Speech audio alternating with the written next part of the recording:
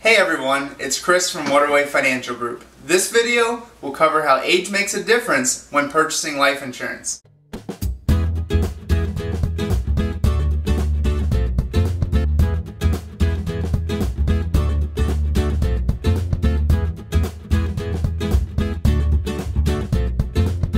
In order for a life insurance company to determine how much your premium will be, they take into account a variety of different factors.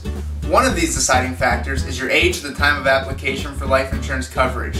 At its core, underwriting is very simple. The longer the life insurance company projects you'll live, the cheaper your policy.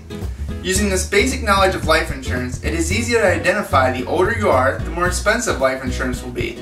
The moral of the story is this: the best time to purchase life insurance is when you're young and healthy.